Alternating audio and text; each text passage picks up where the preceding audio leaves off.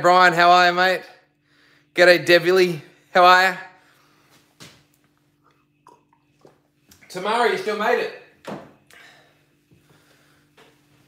All right. Glad everybody made it, or you guys have at the least. There's 15 of us out there. How do you think the enclosure look, actually? I've started putting up this hardwood planks in the back of the enclosure. They look cool. I've got another one up there. Starting to get somewhere. But what we want to talk about tonight is basically how I got involved with wildlife. How maybe somebody else could go about it if they were wanting to do the same thing. That sort of stuff. And long story short, I've been incredibly lucky. When I was a kid or when I worked in zoos and I heard kids who want to be wildlife care, zookeepers and stuff like this, the first thing their parents would tell them is, oh, well, you're going to have to study zoology. And my parents said this, and they meant well. And maybe it's, the generational thing where every parent wants their kids to go to university. I don't know. Sorry, I've been talking on TikTok for the last 40 minutes, so I'm out of breath. But, the first thing that you hear is you've got to study zoology. And I tried to study, not zoology, I did animal and veterinary bioscience. But the reality is I'm not a very good student. I have, ADHD. I don't sit down very well. I don't absorb by just being told things. I need to, basically I used to watch a lot of videos, which is how YouTube came about. I thought, well, when I was learning, what would I do if I wanted to, what was the best way I learned? So, I wasn't a brilliant student, but I love science, and I was sort of naturally good at it enough that, I was blitzing science in high school just because I was good at it. Then I got to university, and suddenly I was in a room with all the other people who were naturally good at it, and I struggled. So I was really lucky in that while I was still in high school, when I was a kid, I was always going to work on the family farm. That's what my parents had planned out for me.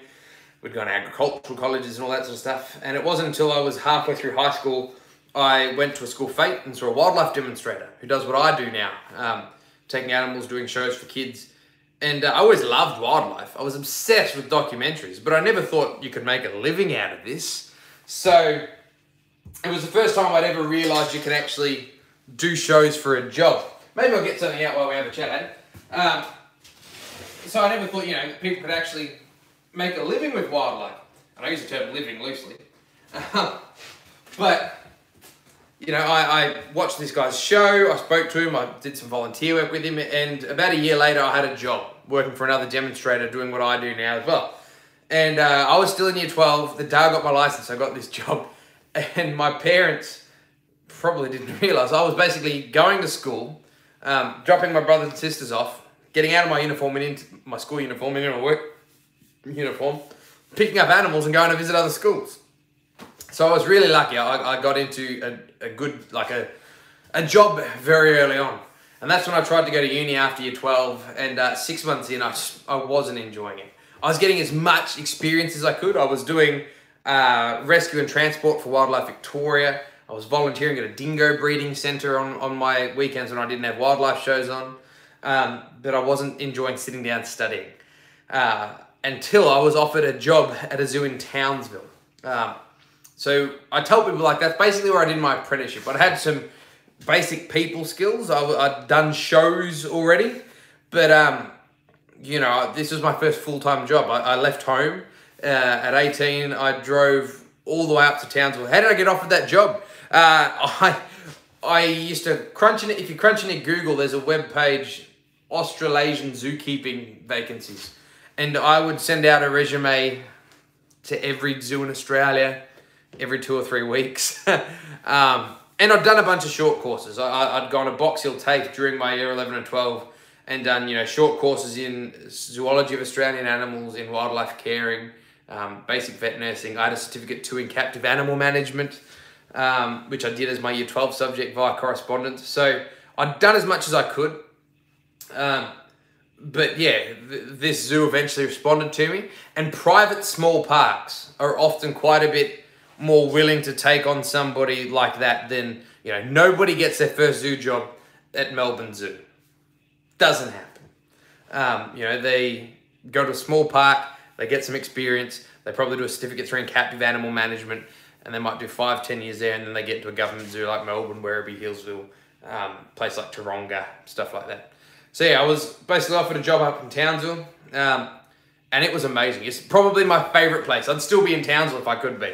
And what I particularly loved about Townsville, the job that I had up there, is we all had our behind-the-scenes jobs. And my first job in Townsville, my behind-the-scenes job was the mammal keeper. So I was in charge of wombats, koalas, and because of my experience with the dingo sanctuary, dingoes, and that's what landed me in that role, as the mammal keeper. So I was training dingoes, I hand-raised wombats, and I'd be in charge of weighing and breeding and recording everything from their koalas, and setting out which koalas the other members can use for handling for shows. So I liked the fact that we had a behind-the-scenes job. But what I really enjoyed was, even though we had a behind-the-scenes job, all the zookeepers had to work with all the animals. So if you go to a lot of zoos today, you go to the koala show, and there's the koala keeper doing the koala show. And you go to a reptile show, and there's the reptile keeper doing the reptile show, and so on and so forth. We didn't do this up there, and it was amazing. What they did was they had their shows set out into basically 2 runs a day. So in the morning, the first show, like 10 o'clock, would be a koala show, a wombat show, a reptile show, and a crocodile show. And then there'd be a lunch. And then in the afternoon, they'd repeat it again. They'd do koalas, wombats, cassowaries, dingoes, and a crocodile feeding again. So we had 2 runs of shows a day. And by doing this, it meant that we got to work with a whole heap of animals. But from the public's point of view, what worked really well is, often I found, like when I was working as a reptile keeper at other shows, you'd only get so many questions and engagement from the public. But when you'd go through all the shows, you know, a half a day as basically a tour guide, people who might not ask you questions at the beginning, they thought you were best mates by the last show. So you were getting a lot more engagement. And that's where I became particularly passionate about public speaking. You know, I enjoy keeping animals. Obviously, I keep a lot of animals. But I started to sort of form the opinion that if we weren't going to teach people and be good at it, we couldn't justify keeping the animals. So I'd trade my behind-the-scenes jobs to do more shows. I learned from some very, very good showmen while I was up there. And you know, sort of worked on my craft. So, yeah. Can we start the snakes, and do I have a black mamba? No, we can't keep black mambas here in Australia. I'll get out some venomous snakes in a minute, I promise. But so I went from that zoo up there. I had to come home for family reasons. I worked at Ballarat Wildlife Park as a reptile keeper. Huge collection of venomous snakes. Worked at Maru Koala Park. I was fauna spotter catching. So I went up the mines catching wildlife. But basically, I just wanted to give, before we get out the venomous snakes, a little bit of advice for people wanting to do this. Because, look, having a degree or something like this is an amazing leg up. But I don't want, if there's somebody out there who was me 15 years ago, to think, oh, look, I'm not book smart, I can't be a zookeeper. There's always a way around it. You just got to want it more than the other people, and be willing to give up more than the other people. You know, it might mean living on a crappy wage, having to move across the country, shoveling poop. But, you know, there is a way to do it. If you've got a degree, fantastic. But a degree without hands-on experience is next to useless. The hands-on experience will always be preferable. The only real benefit of the degree is often it's a way to get the experience. But, yeah, before we get out snakes, I just wanted to touch a little bit on, you know, how we got started. And give a little bit of hope to, you know, if there's a 15, 16-year-old kid out there who really wants to be a zookeeper, they watch our videos, and we meet a lot of them, but they're not maybe an academic. Look, you can do it. There's no reason you can't. But anyway, we'll put Jake on back, and we'll have a look at some snakes, eh? A little bit of stuck shit on your tail, Jake. All right, so I'll tackle the questions that I've amassed while I was rambling. And, there's not too many of them. The formal academic pathways aren't made for people with ADHD. Spot on. I was not good at listening to, you know, an hour of just talking and then keeping it. So yeah, Trent, we can't keep black mambas here in Australia. If you want to see mambas, the person to watch is a mate of mine, Dingo Dinkelman. I'm sure you watch him already. He is the mamba man. Had to have a good look at the thumbnail pics. Yeah, yeah, a few blasts from the past there. Nick hasn't changed much, you don't think, tomorrow? Just a different haircut. If you think they're different haircuts, there's some haircuts where I've gone from... when I was at Billabong Sanctuary, I had shoulder-length hair, and my boss entered me in the greatest shave. So I went from one extreme to another. The same smile, same eyes. Should I feed your albino Darwin carpet python during winter? Yeah, if it wants to eat. So in captivity, pics didn't happen. I'll send you pics tomorrow. In captivity, if you're not breeding your snakes, we generally don't brumate them or hibernate them. And if they're staying active and warm, you can feed them all year round. But some snakes will just realize, like, whether it's the ambient temperature in the room, no matter how much you heat the enclosure up, some snakes will know that it's winter and they will cool themselves down and won't eat. So don't stress if he doesn't eat, but as long as his enclosure is kept at that sort of 28 to 32 degrees at the warm end, you can still offer him food. All right, so we might get Brutus out first, our red belly, eh?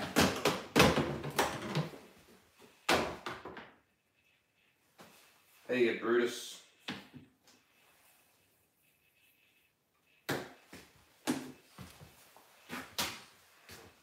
So the first venomous snake we're going to take out, venomous snakes is what everybody wants to see every night, is Brutus. Hello, Brutus. Which tiger have I got? I've got Rami tonight, Rami. So yeah, this is Brutus. Brutus is our red-bellied black snake. He's probably become the most famous snake on our channel. The TikTok people love him. Whether it's because, you know, that there's a lot of videos of me free handling Brutus and people just see that, you know, he's quite a nice animal. I don't know. Or whether it's just that the red-bellied black is so instantly recognizable, you know. I took a king brown and an eastern brown out on our TikTok live like 10 minutes before this. And people, you know, couldn't tell from one from the other. Whereas a red-bellied black, you know, blind Freddy can tell you what a red-bellied black is. That being said, a lot of copperheads get misidentified as red-bellied blacks. But they're very, very cool snakes. What have I made my hook from? Looks like bamboo. This hook is made out of a golf club, a piece of metal, and Sally's need it. So I make every hook the same way. Rami is making me some hooks. But all my hooks are made the same way. Something as a handle, whether it's a golf club. I used to use bamboo. A broom handle with a hole drilled in the end, or whatever. Pretty easy stuff. Then basically insert metal hook like so, bend it to shape. Everybody's got their own exact shape that they like. I like a very flat edge and a relatively, I don't know, sharp hook, I suppose. And Izzy though, I don't know, I've heard about these hooks for a while, Rami. He might have had better offers. And then using the Sally's needed, I had what I call a backstop. The reason I had a backstop, if you're catching snakes in the wild, let's say Brutus here's a wild snake in somebody's backyard, you don't need that. You just have this part here. It's to support his body, bring his tail up to you. So I don't have to bend down, put myself in a dangerous situation. And to support his body, you'd then put him in a bin or a tub, and it's the exact opposite. Put his tail down, nice and gentle. The reason I had a backstop is, unlike a regular snake catcher, I'm often holding animals up like this to display. And Brutus here is a puppy dog. But the brown snakes and stuff, they've got a habit of working their way over the back of the hook, sliding back down towards your hand. And I don't want to be bitten on the hand. So that little backstop just sort of keeps them sitting in that hook. It makes that hook a little bit deeper, makes the snake a little bit easier to manage. So yeah, good boy, Brutus. So, yeah, I know we say the same sort of facts every time, and you guys, it's with the same lot of people, so you're probably sick of hearing it, but Brutus here is red-bellied black. These guys are found from basically eastern Australia, from way up Queensland. Unfortunately, up in Queensland, they've been hammered by cane toads, all the way down here into Victoria and Western and South Australia. These guys are responsible for about 16% of snake bites, but I've never heard of anybody being killed by a red-bellied black. I was talking to a very, very well-known herpetologist the other day who said, look, it's certainly capable, and I agree. But thanks to modern first aid, it just doesn't happen. People don't get killed by red-bellied black snakes. That being said, it's not something you want. I've got friends who've been bit by red-bellied black snakes, and some of them have lost their sense of taste, their sense of smell, sensation in their fingertips. You're desperate to reach out for that camera, aren't you? Yeah, so there's some funny side effects from black snakes. And while a lot of science has gone into how do we stop you dying from snake bite, there's not a lot of science gone into what happens to you for the rest of your life after you've been bitten by a snake. And side effects from some of these species are really no joke. So, yeah, not something you'd want to get bitten by, but the chances of dying are pretty close to zero. Alright, well, what have we missed?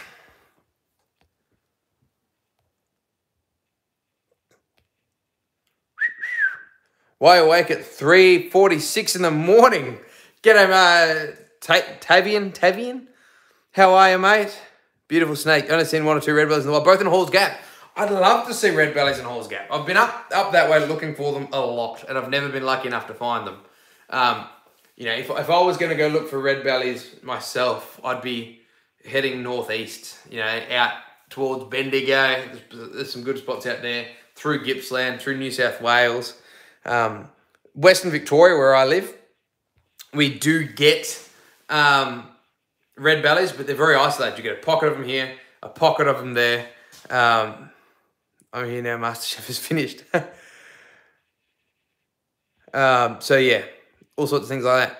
Ricky Mack has a video of a couple of red-bellied blacks in far north Queensland. Yeah, they're certainly up far north Queensland, red bellies. They've been hammered pretty hard, but it's red belly habitat. What else have I missed? I've made an adder hook, but it just wasn't up to your standard. The other 2 are ready to go. Ooh, I want to see these standards, Rami. Rami's been making me snake hooks for a while, and I joke about it, but I'm very appreciative because I do have a store-bought hook. It's the only hook I think I've ever bought, and it was actually for my daughter. She's 3. You got to start better late than never. But every other hook I've ever made is handmade by me. And Rami's going to make me some, because this one is what I call the Taipan hook. But it's the only hook I have now. So Rami's been making me some other ones.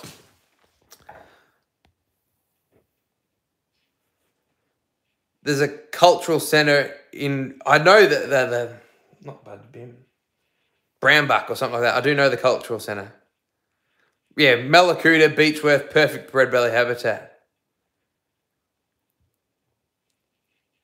Don't mind hearing things. If I didn't repeat them, new people wouldn't hear them. Spot on, you know, like, I tell people, I'm sorry I say the same facts every time, but the facts are the facts. You know, that the eastern brown doesn't suddenly become not the second most venomous snake on earth.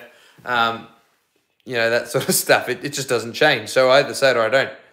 Did I get an exact measurement on that hook? No, I haven't. On this hook. I haven't, Rami. I'm sorry. I should. Remind me tonight. All right, Brutus is a dude. Brutus is the dude. Yeah, red-bellied blacks are coming back in some populations. There's actually been some science to suggest that the head size has shrunk in red-bellied blacks, particularly in North Queensland, and the body size has increased. And what this means is they're now only able to eat a smaller toad for their size than they used to be able to. Oh, g'day, Zara. So yeah, they used to only be able to eat, well, they used to eat toads. They were big enough to kill them, they'd die, and they wouldn't get a chance to learn their lesson. Now, with smaller heads, bigger bodies, they're eating a sublethal dose, they get sick, and they go, I'm not going to do that again. So that's the theory, but we have noticed that, yeah, they've got talk of death from a snake bite while handling said snake. All right, so we'll get out another snake as well. Maybe we'll get out Rami. We'll get out Rami the tiger. So the one we got out first, Brutus. Brutus is the sweetest snake that we handle. Brutus is probably nicer to handle than most of my pythons. That being said, he would bite me if I smelled like food, because he does love his tucker. But Rami is a pretty cruisy tiger snake, but he's a pain in the butt because he climbs the hook. He insists on coming back towards me all the time. So this is Rami. Rami is an eastern tiger snake or a mainland tiger snake. There used to be something like 5 or 6 different subspecies of tiger snakes, but recent genetic evidence suggests that they're all one species. We've only got tiger snakes. So things like the Chapel Island tiger, who looks totally different to a mainland tiger, who looks different to a Tasmanian tiger. They're just local variations of one species. It's like people. If you go to South Korea, Kenya, in northern Alaska, in Australia, we're all going to look different. But we're all the same species. We just got different shapes, sizes, colours, habits, things like this based on the places we live. Different traits work better or worse in other climates. Rami, stop looking at me. Look at the people that want to see you. Hang on. I don't know if you can see his face. Hey, Rami, you're famous. So, yeah, they're all one tiger snake. The tiger snake before, like up until the early 1900s, was a leading cause of snake bite death in Australia. After the First World War, the eastern brown snake took that position. So yeah, the eastern brown is now the most likely snake to bite somebody in Australia, but it was, for the first 100 years of European occupation in Australia, the mainland tiger. The reason being, and again I say it every time, but when Europeans first settled in Australia, we settled in tiger snake habitat. So tiger snakes bit more people. After the First World War, we gave soldier blocks, blocks of land to returning soldiers that were in brown snake habitat. So a lot of people suddenly moved to brown snake habitat. And we also drained a heap of wetlands. There's places in New South Wales and a lot in Victoria that used to be tiger snake habitat. There used to be wetlands and swamps that have been drained, turned into paddocks, and those paddocks are perfect for brown snakes. So we kicked out the 4th most venomous snake on the world. Well, it's now the 5th. And we let the 2nd most venomous snake on Earth move in. But there you go. So that being said, tiger snakes do still bite a few people every year. We did a video, sorry, I can't see him. We did a video not long ago, which was an interview with a mate of mine, Ben Avery, who was bitten by a tiger snake. He spent something like 2 weeks in hospital. He was on kidney dialysis. He's been told that he's got a very strong chance of needing a kidney transplant in his lifetime, because these guys have some properties in their venom that break down bodily and blood tissues. And what that does, those tissues, your kidney's job is to filter that out. And they put so much pressure on his kidneys that they just couldn't cope, and his kidneys shut down. So poor Ben, he's doing much better today, but he's actually given up keeping venomous snakes. He was told if he had a repeat bite in the next 12 months, they don't think they could do much for him. His kidneys would just pack it in. So, still certainly a snake to be taken pretty seriously. We'll put him away, and I'll get out something else that we can put on the ground and maybe have move around a little bit,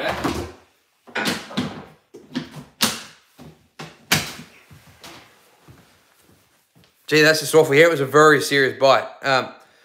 I hope my other half doesn't listen to his interview, because I've had 2 friends now in the last 2 years bitten by snakes who have both gone on the news and said they've given up keeping venomous snakes.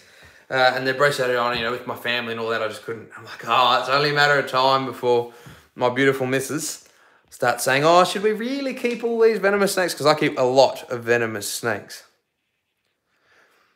We'll get back up. 40 watching and only 14 likes. We can do better. Thank you, mate. Yeah, if you are watching and you haven't yet already, leave a thumbs up. The more likes we get, unfortunately, our live streams don't do very well.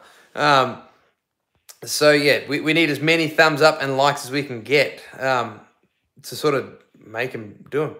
Any snake could meet a feeding accident. Spot on. Any snake will do a feeding accident. Do I prefer longer hooks or shorter hooks?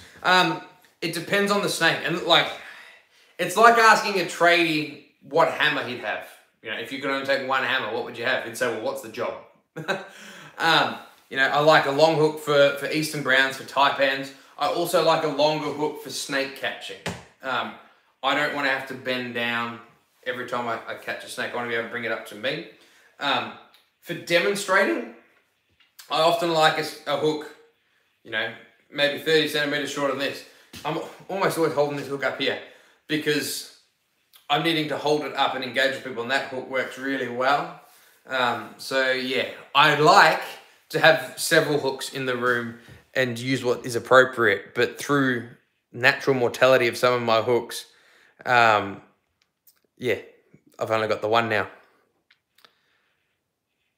Maybe some have forgot, Tavian. Good of you to remind them. That's right. Smash that like button. Thank you very much. Davili, apparently the tiger snake is starting to look close to the brown snake in some spots. Is this true? Tiger snakes are incredibly diverse. We have a tiger here. I won't get her out tonight. We've got Rami, but who's not patternless, but she's close to patternless. And every brown snake I've been called out for in Hamilton has turned out to be a tiger with no stripes. So you get tigers with no stripes, particularly in Western Victoria. You get them all over Australia, but particularly in Western Victoria. they're not evolving to look like browns, and they're probably not changing. You know, they've always been that way. It's just we used to look at them and call them browns, and now I think the average person they might not be able to tell them apart, but they have enough education to know that it could not be a brown. So yeah, they're not becoming more like browns. They've just always had a small portion of tiger snakes that look like brown snakes, and people are becoming more aware of it. That's my opinion. Would hate to give up my pets due to health issues such as that. Yeah, it'd be pretty terrible. But Ben's like me. He's got a family. He's got a wife. He's got kids. He's the sole provider for his family. You know, if he was, he could lose his house. If I could get any snake without worrying about money, what would I get? It would probably be Owen Pellies. Like, everybody wants Owen Pellies. It'd be more than the snake, though. I'd want to build an extra room. Because already, like, I've got the Scrubby. Scrubby's going to get big. Owen Pellies get almost as big. So, yeah, I'd want a room just for my big pythons. Yeah, be hard not to want Owen Pellies. Pilbara olives would be pretty cool as well. 90 centimeters, is that a good length? That'd be a good length. This would be over a meter. Like, I'm 170 centimeters, 168 centimeters. So this would have to be, I don't know, 1.2.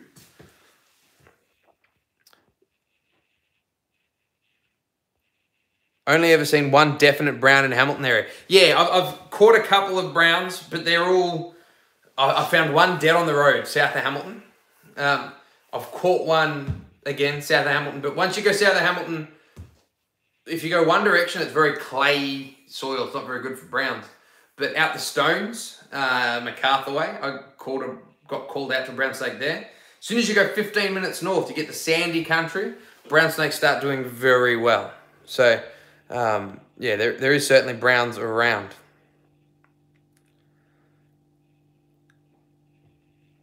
Where do water moccasins sit compared to Australian snakes? Some of them can kill you in hours without treatment. Water moccasins, I don't have the exact like LD50 like toxicity rating for water moccasins, but they don't compare in LD50 testing to Australian snakes. How quickly it kills you is something that's really hard to say. Like I take out a venomous snake, and everybody says, you know, how long would you have if you're bitten by it? Who knows? It's impossible. If I'm bitten and I put on first aid and you're bitten and you don't put on first aid, I'm going to live longer than you. If I'm a bigger person, you're a smaller person, I'm going to live longer than you. If you're healthier than me, you're going to live longer than me. If that snake puts more venom in than mine, you know, there's a whole bunch of things. But also you can have individual like allergic reactions. As a general rule of thumb, with proper first aid, almost any snake around the world, you're going to have hours and hours. So yeah, that being said, the first aid, can I bring another python out? I can bring another python out. I don't have too many pythons up here at the moment. We'll bring out Samson. You haven't actually been out for a little while.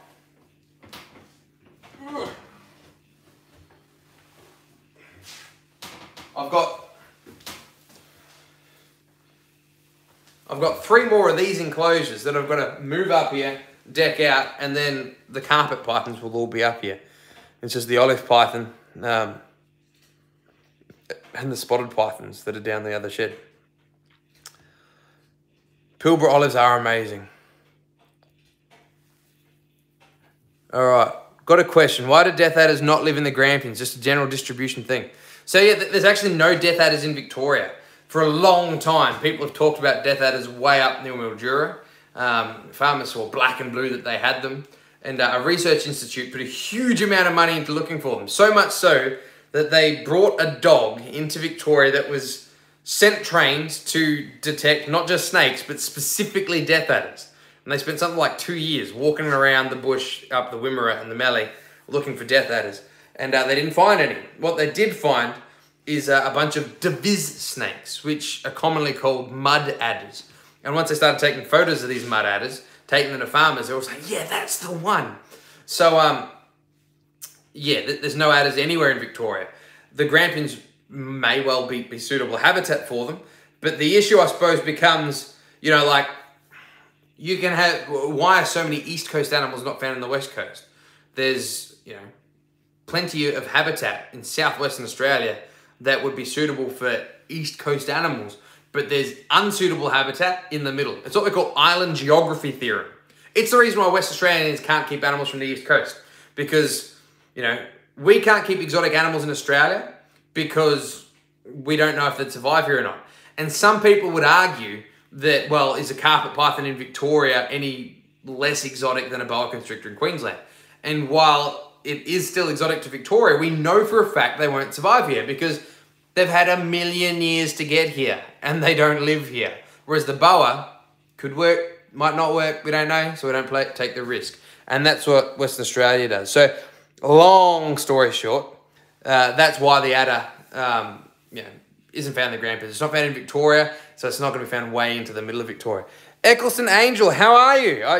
Eccleston Angel is one of our Patreon supporters. Rami is as well. Sorry, Rami. One of our Patreon supporters. Everybody say hello to her. We always say hello to our Patreon supporters. But she's also had to have a couple of procedures and stuff done. She's not having a great time. So, yeah, everybody give a warm hello to Eccleston Angel. Got here late. Don't know if I answered this. Am I out of quarantine? No, we're still in lockdown until at least Friday. I'm in regional Victoria, so we're now allowed out of our houses, but we still can't have other people come to our house. And unfortunately, that includes me going to birthday parties. So all last weekend and all this weekend's bookings have been cancelled. So how long does it take for an albino Darwin carpet python to go white? Well, they're born albino, so they're albino from the day they're born. But they're sort of an ugly colour when they're born, and the older they get, the whiter they turn. You know, by a couple of months old, they're going to look pretty much like they will as adults.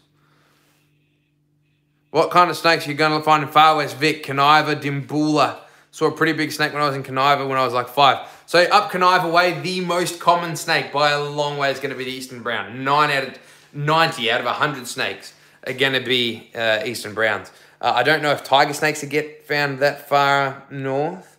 There might be some black snakes up there. Once you go around that area, like, you know, Little Desert, Big Desert, you get some other unusual snakes, like Mitchell's short-tailed snakes and Bardicks and stuff like that. But, you know, to find those, you've got to really go looking. If you're seeing a snake crossing the road, odds are it's going to be an eastern brown. So, yeah, hope that helps.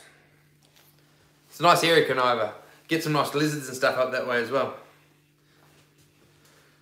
I was sad when I looked up if you could get cobalt blue tarantula a long while. We said we can't. Yeah, no. So, yeah, no exotic species in Australia. We do have some cool bird eaters, but they're nothing like blue tarantulas. But we have a growing amount of bird eating spiders, like Australian tarantulas here in Australia. But, yeah. All right, we'll pop this fella back and we might get out another venomous snake. I don't know, have I got out Nala the King Brown or the Eastern Brown on this, or was that only on TikTok? Some of you guys have followed me from both, but... Oh, and I've got the Death Adder. Would you like to see the Death Adder? I don't know, we've got a Death Adder, an Eastern Brown, and a King Brown. What do you want to see? I was upset we don't have the green tree monitors. No, we don't, but that was just TikTok. Thank you, Tamara. I've got a memory like a sieve, remember? ADHD. Good morning. Oh, g'day, Carolyn. How are you?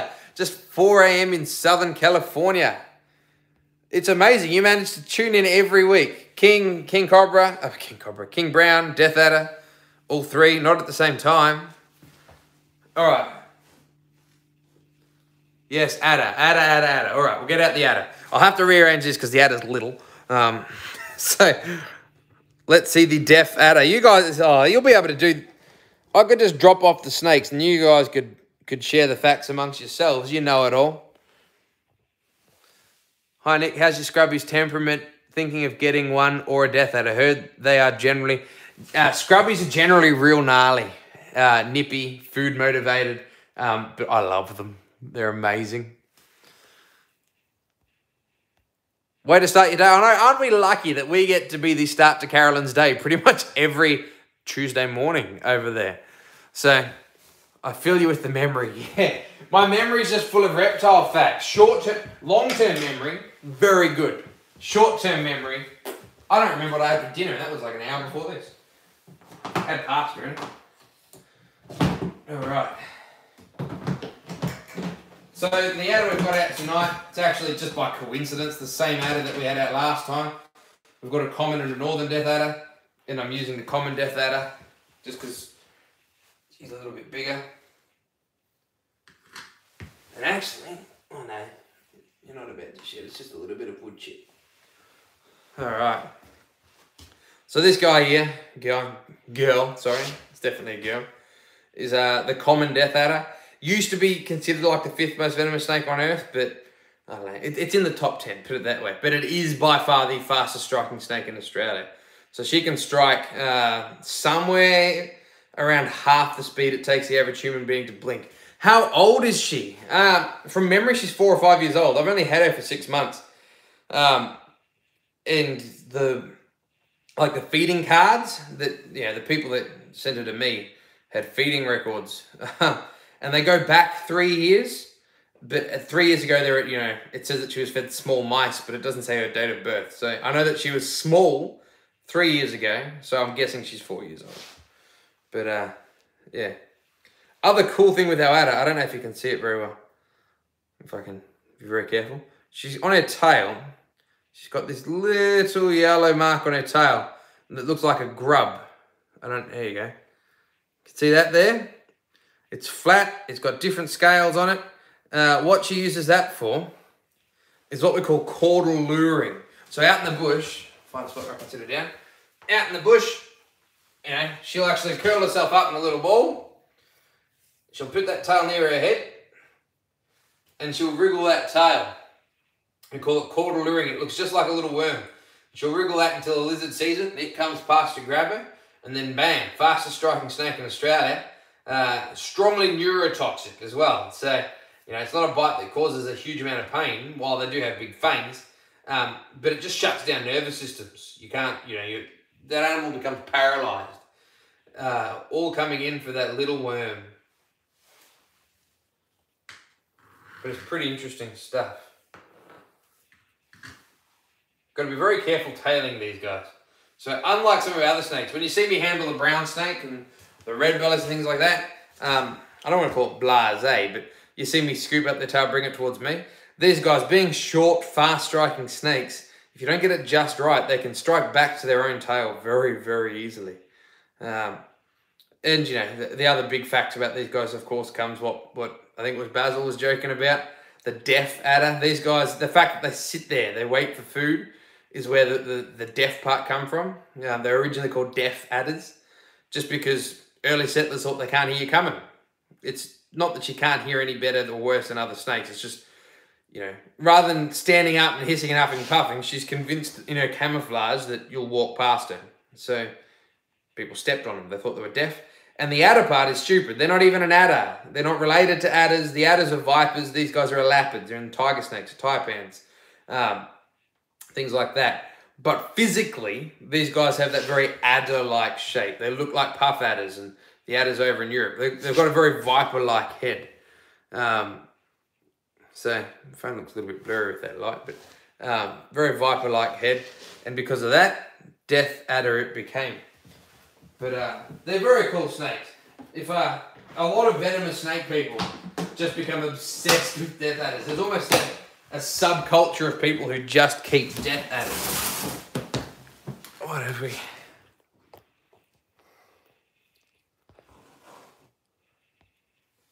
Want some questions, eh? Just made an adder hook while listening to this. Thank you. Oh, thank you very much, Mike. If you're going to leave a super chat, guys, either ask a question or tell me a snake you want to see, and we'll see if we can get it out. So, yeah, the least we could do. Hi, Nick. If you get down to Adelaide Southern Koala Rescue, give Harry a hug. I will. Southern Koala Rescue have said that we're more than welcome to come down. Unfortunately, at the moment, we're not allowed to leave the state. South Australia won't let us visit, so I can't go to them to film. Queensland won't let us visit, so I can't make it to Brisbane to film up there where I wanted.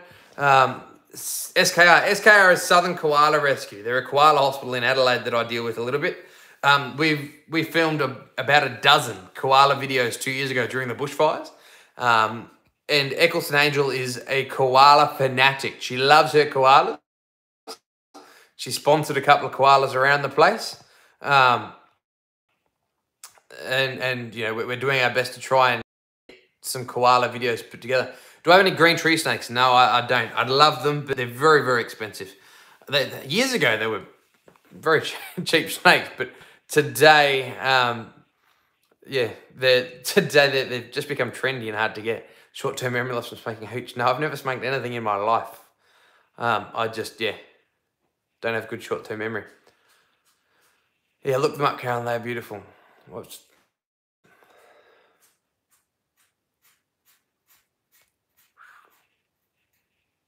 All right, what else have I missed? But yeah, Mike, if you're going to leave a super chat, ask me a question or leave me a comment or you know, ask to see an animal. The least I can do for those people is get something out.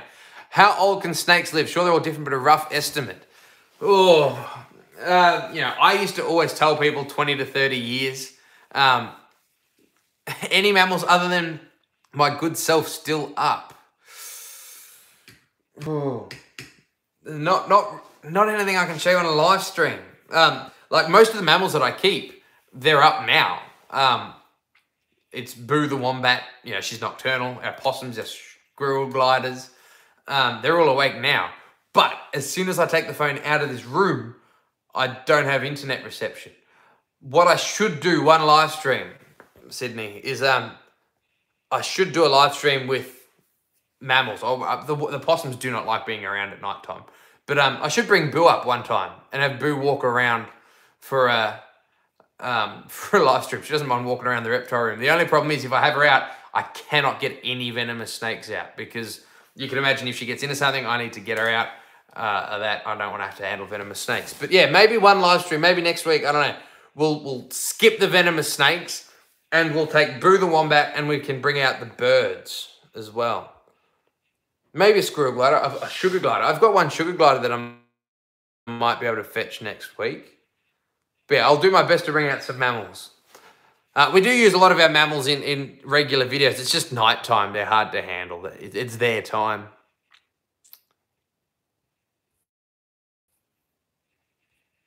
Sorry, Samara. So yeah, what I was saying. Yeah, I used to say 20 to 30 years for most snakes.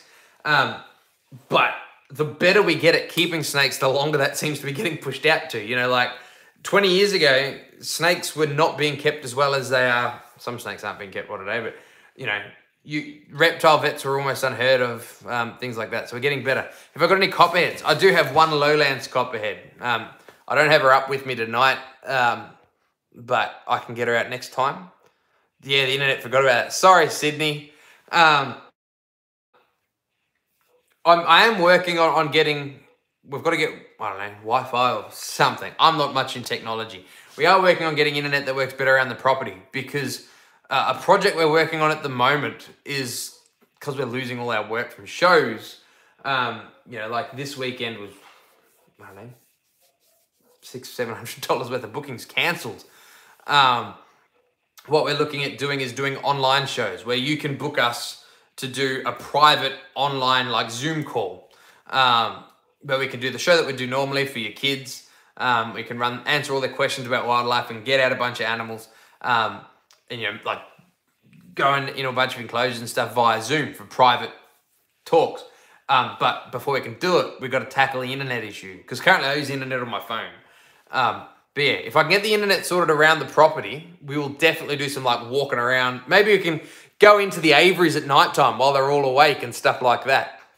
Charlie, what birds have I got? We only have 2 birds at the moment. We've got a major Mitchell's cockatoo called Frank and a red-tailed black cockatoo of the Samueli subspecies, or Samueli subspecies.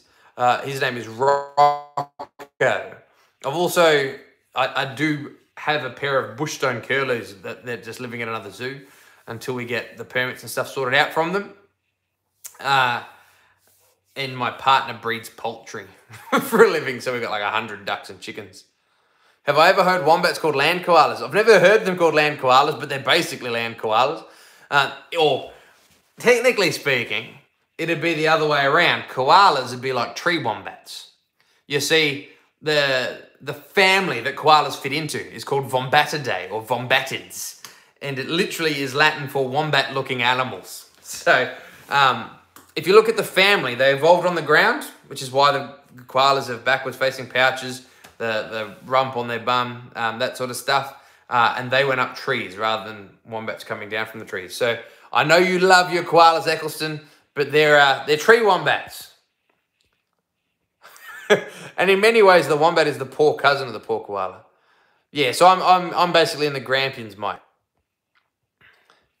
What do I think of the Mary River turtles? They look cute, but they're endangered. They are cute. I'd love to get my hands on them. They're the ones that people call pet shop turtles. They were in a lot of trouble, and then we discovered that they're actually in the pet trade, and people just didn't know what they were because you know, years beforehand they'd been poached in huge numbers. So yeah. Another conversational topic, but venomoid snakes that have again their venom glands. Can it lead to further problems? Don't like the idea of removing them. Yeah, I and every snake person in Australia, bar one, is strongly against venomoid snakes. For those of you who don't know, any chance to hit me up on Facebook? Yeah, just find us, we're Wicked Wildlife on Facebook. So yeah, venomoid snakes, for those of you who don't know, are when you remove the venom glands from venomous snakes to make them safe to handle. Yeah, everybody's against it. It's illegal. And the wording of our permits mean that they now have to be handled as if they were venomous. You can't let the public interact with them, stuff like that. As far as whether it could do damage, I don't want to say it's a good thing. I don't want to be pro or anything like that, but there is venomoid snakes who have lived very long, very healthy lives. But they could have just lived just as long and healthy without it. So it doesn't offer any benefit. It's like saying, yeah, I'm not going to mention names or anything like that. But yeah, so, you know, I can't lie about the fact there's been healthy, happy snakes that are venomoid, but really we do it for our own reasons. Oh, thank you very much. Don't know of anything to ask. Just help. Big thumbs up. Oh, thank you very much, mate. Yeah, always the one out there, reputation well deserved. Spot on. So, yeah, venomoid's something, you know, everybody's against, but it is what it is. All right, we've talked for enough. Maybe we'll get at another venomous snake. Tamara reminded me, I haven't got her out on this. I got her out on TikTok. Well, do you want to see Nala? Oh, thank you very much, Jane. It means a lot. I really appreciate, guys. You know, the best ways to support us. You know, I appreciate the super chats. It all goes towards helping out here, looking after all these animals. If you do leave a super chat, ask me a question or ask to see something. I'll do my best. And you know, if people do want to, it's our Patreon supporters that help out. We are looking at doing a few more things for our Patreon supporters. We've brought out this merchandise on Teespring, Wicked Wildlife jumpers and mugs and shirts and stuff. And I'm trying to figure out if there's a way to give like a discount to Patreon supporters. But the other thing we're going to do for Patreon supporters, just before I get out of King Brown, is when we go ahead and we do these private live streams for people, you know, where you can, a classroom can book us in for a Zoom show or something like this. We're going to offer a discount for our Patreon supporters there as well. So if, you know, they wanted to have a private one-on-one Zoom chat where we can go around the reptile room and chat with stuff.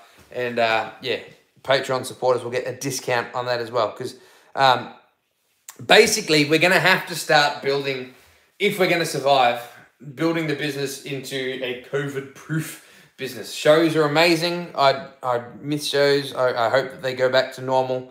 But we're going to have to be prepared for the fact it could be a long time before they do. What's the most endangered animal I have? I don't know. While I think about that, we'll get Nala out. So Nala is a mulga or a king brown. I use the word king brown, and it's a bad habit. I use it mostly because I deal with farmers, and they need to know what I'm talking about. So I say mulga, and they're like, oh, what now? I'll let go. Here we go. Get you all sorted and comfy. So this is Nala. Nala is a king brown snake, or mulga snake. She's from Kununurra, the top end of Western Australia. And these guys grow to be probably the biggest venomous snakes in Australia. So top end king browns from Kununurra, Darwin, places like that. They've been recorded at 3 meters long. And they're totally unrelated to the eastern brown. I know it. You guys are probably sick of hearing these facts, but when I do a show, you know, I'll take out an eastern brown, and people actually ask me, you know, how big does it have to be before it becomes a king brown? As if they're the same thing, it's a size difference. if you're bitten by this girl, brown snake anti-venom is not going to save you. You need black snake anti-venom. In fact, black snake anti-venom is made by milking king browns. So go figure that out. Mulgars have such a pretty face. I know I like mulgar faces. I like big chunky snakes. Like my brown snakes, Rowdy and Rover, I like them. But I wouldn't keep them if I was just keeping for my own interest. I'd keep tiger snakes, black snakes would be the main venomous snakes I'd keep. But mulgars maybe. I just like local species. So if I lived up north, I'd definitely keep mulgars in the outdoor enclosure, which is where she was kept. Females in this species don't get as big as males. Most of our lapids, males are the big ones. Generally, that sort of sexual dimorphism is what's seen in any species where the males fight amongst each other. You know, if the males fight, you're going to get more, males grow bigger because the males are bigger, are going to win more fights, are going to have more babies, and their sons are going to be bigger in turn. So male mulgars are bigger than female mulgars, but you know, she could still grow quite a bit bigger than this. And hopefully she does, because you know, it'd be fantastic to have a big 2-meter mulgar to take out in snake displays, show people what the king brown really looks like. But totally different attitude and disposition. You know, she arrived here a couple of weeks ago and she was pretty wild, and she's already relaxing and calming down. Whereas our 2 brown snakes have both been worked out here for months and months, and they're still slightly crazy. So, I might get out Rover, our eastern brown snake, after this, and you can compare the difference. But you know, this girl here, she's not quite calm yet. She still wants, you know, if I put her down, she wants to disappear. But I don't blame her. Who'd want to be stuck with me all day? But she's going to be a very good snake. Perfect educational ambassador before long. I have been doing a little bit of work with her. She's one snake where every second day I've been taking her out, letting her cruise around while I clean enclosures, just to try and work on her and get her tame a bit. Oh, thank you very much, Sydney. Missing your breadlie. Nice to see if I've got one. I do have a breadlie. He's not in here. He's down in the other shed. But he's going to either move into this tank here, or he's going to swap with Jake. So by next week, I should have the breadlie up here, and I can show you him. And the olive is still down there as well, I'm afraid. But I promise, remind me that you sent a super chat, and next week I will get out the breadlie and the olive. I should get collates. I had a pair of collates, and I love them. I had Jasmine and Jafar, our 2 collates, black snakes.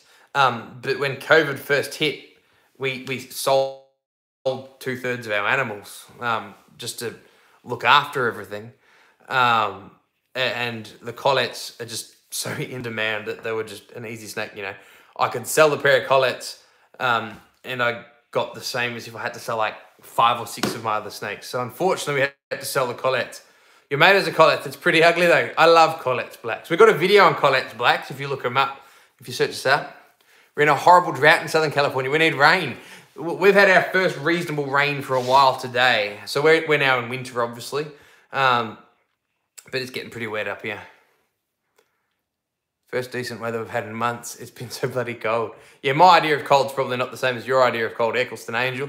I complain if there's a little frost, I'm like, oh, I need to move to Darwin. Whereas you guys get legitimate snow up there.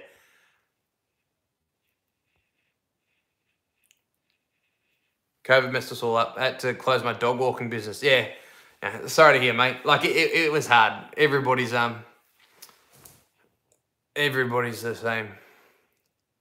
Yeah, it's been hard on everybody. So we will get collates. There's not many venomous snakes left that I'm really looking to get. I want to get inland taipans again, because we used to use slug. Our inland taipan was in a lot of our videos. So we will get inland taipans again. And I'd like to get, I don't think I'd bother getting another pair, but I'd get A collates if the chance came up. I think about moving to Darwin every time it gets cold. 4 feet of snow. I've seen snow about a dozen times in my life. G'day Ada, how are you? Thank you very much, Stuart. Have I ever considered doing a bit where viewers send pic? What do you mean by send pic? Like where they, like the 2 screens are side by side, or like if I do this, we're going to start doing Zoom shows where people can book us for a Zoom show, and I'll be able to see you and you'll be able to see me. So So we're going to do that, but it's going to be a private thing. Like, I don't know how to do it when I'm talking to, what, 25 of you. So, yeah, I'm working on something like that, but we're going to do it, you know, where people can book. Ireland's hard to get a hold of. Not really. Like, they're pretty commonly bred. The thing is, I'd really like to get an adult if I could, because I want a show I can use for, a snake I can use for shows like now. I'd love to get a broad-headed, but unfortunately, I can't justify the cost. You know, it's just too hard at the moment. Nick, you could do Instagram lives and accept people to join. I could. I don't have much of a following on Instagram. I've got 1,000 Instagram followers, but maybe I should. I don't know. At this point, I'm open to any ideas we can to grow this channel. Because the channel is... G'day the Nightcap. How are you, mate? And set up a Zoom for me. Thank you very much. Ever thought of getting a green tree python? I'd love to get a green tree python. They're certainly on my list. I've looked after lots in zoos and things like this. They're one of my favourite snakes. I've just, yeah, same thing. Just haven't been able to justify the cost.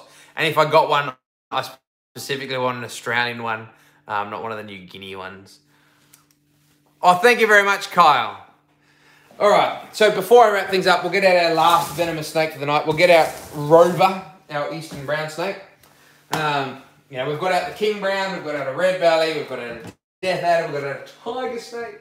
And you guys have all seen Rowdy, our big eastern brown. Rover is a little bit smaller than Rowdy. He's still a pretty reasonable brown snake.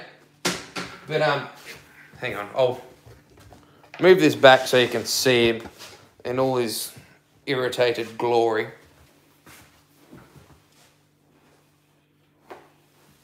Hey, Bubba.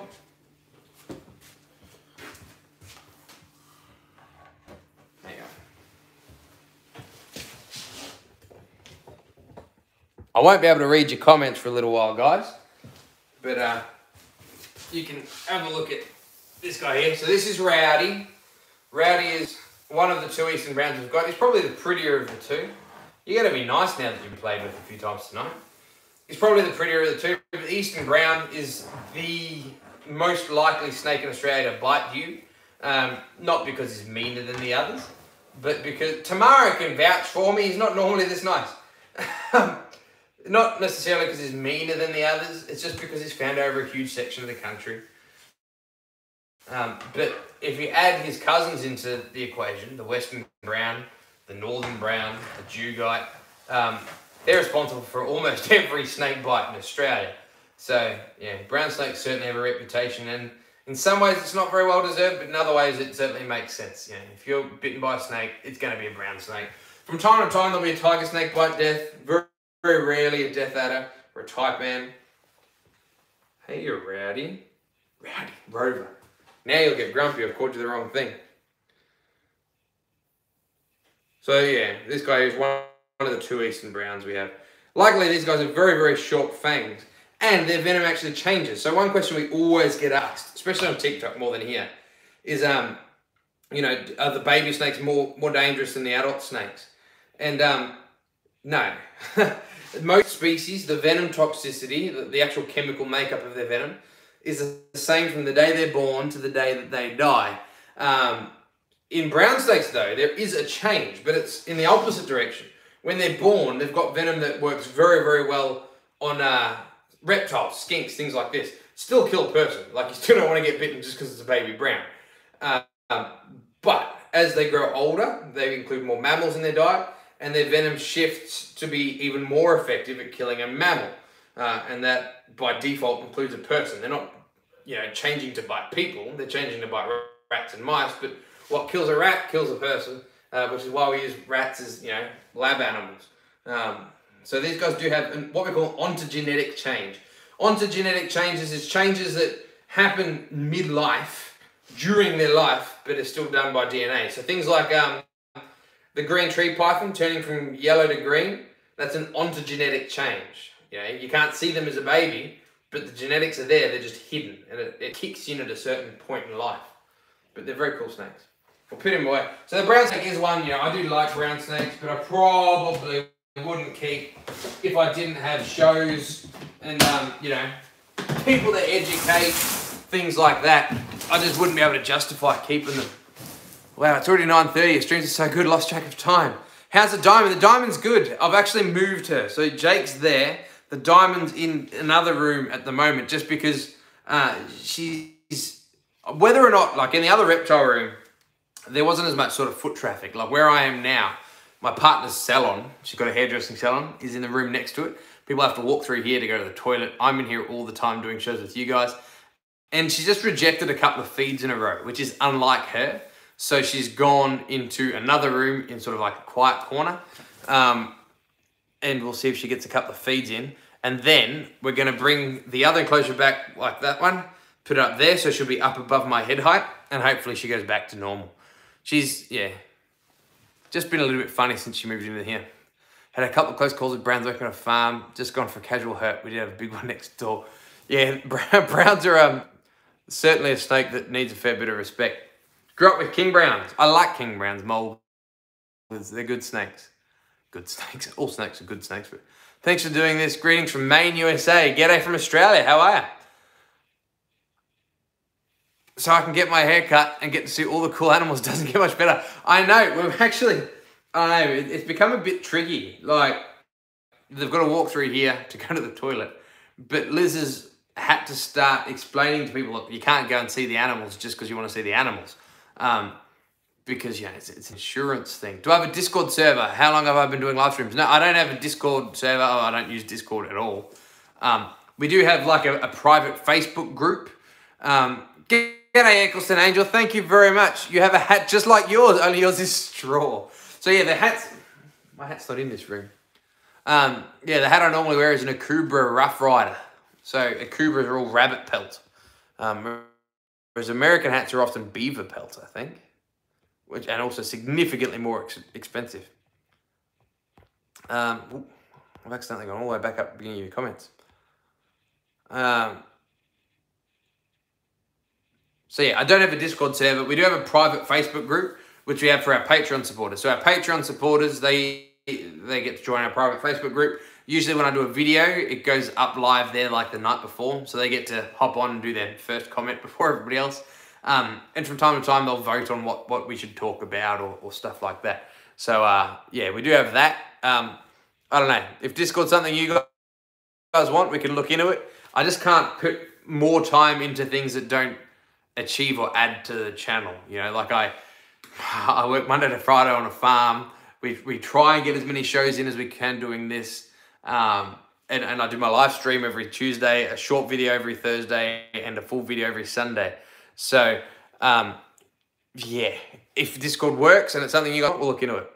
Where do I get the enclosures from? I've built every enclosure in this room. So, you know, the crocodile tank, there you go. That's Minnow. That one there's still empty, obviously. These ones, yeah, I build all my own enclosures. I'm not much of a builder. It's pretty easy to do. Videos on the farm work I do. Not really. People don't want to see farm work. See farm work, like... People love watching my videos on a like on Coolie Club, which is the breed of dog I keep is Australian Coolies. People love the videos on that, but I try to keep it relevant to, you know, unfortunately it sucks, but when I put up koala videos and wombat videos and possum videos on this channel, they tank. And I will continue doing them because they're what I love doing. But if I go too long without putting a venomous snake video, the channel starts to go backwards. So if I put up farm videos and stuff just because I like them, it'd be much the same, I suppose. People subscribe because they want to see me get bitten by a venomous snake or something. And I just try and teach you a little bit while you're waiting. So yeah. Discord is nice, but if you're too busy, completely understandable. Yeah, I've never really used Discord, so I don't know. I will look into it. But basically, yeah, like it's got to add to... Like if Discord, and I don't want to sound like a business person, it's not business, it just is what it is. Maybe I'll take a wizard tab while we have a chat, eh? Where are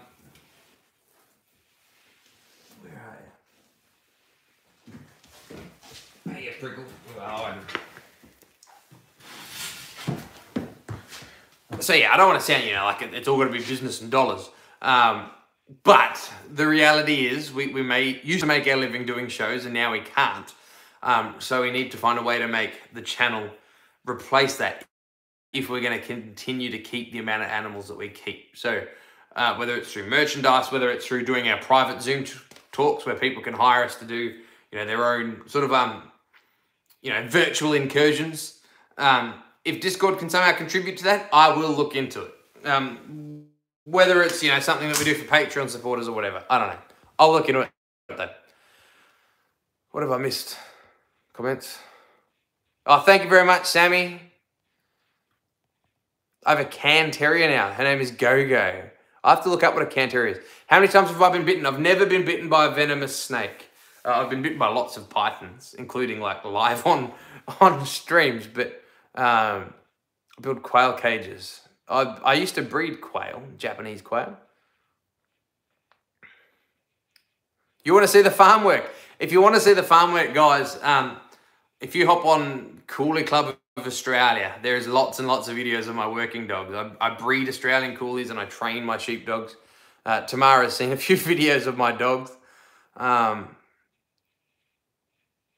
It's odd, the algorithm doesn't like them make farting wombat shirts. I know, the algorithm's funny. Like, the vast majority of my views is not from subscribers. There's almost 14,000 subscribers. And the last, 50 videos that we've done so far have got 200 to 500 views. Most of our subscribers don't see the videos. And most of our views are apparently people who aren't subscribed. So yeah, we've got to find out a way to really push this channel if we want to keep it going, unfortunately.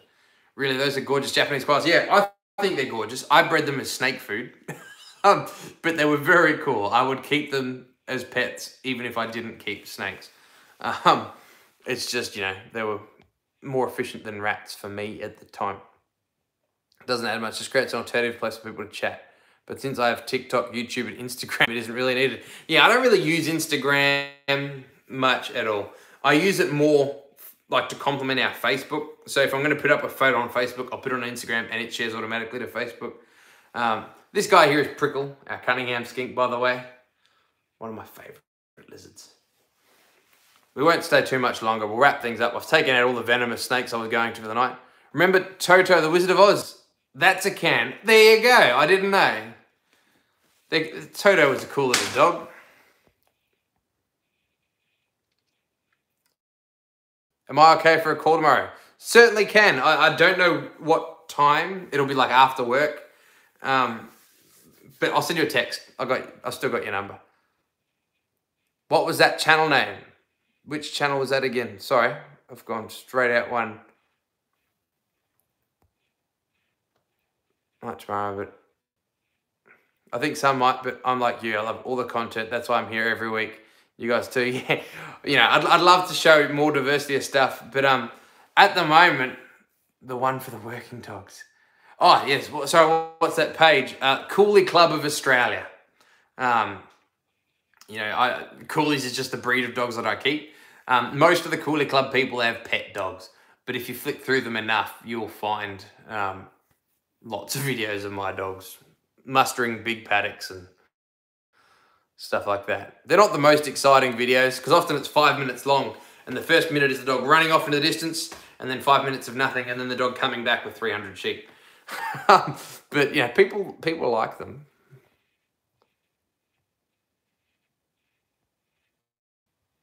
Yeah, the algorithm's a pain of a thing.